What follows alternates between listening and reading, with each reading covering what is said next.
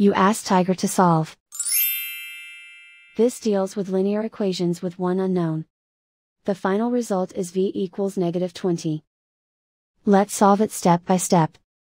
Group all v terms on the left side of the equation. Add 15v to both sides. Group like terms. Simplify the arithmetic. Group like terms. Simplify the arithmetic.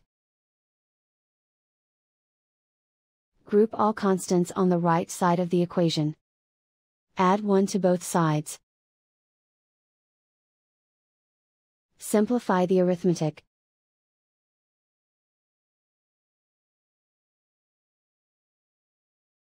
Convert the v into a positive number. Multiply both sides by -1. Remove the ones.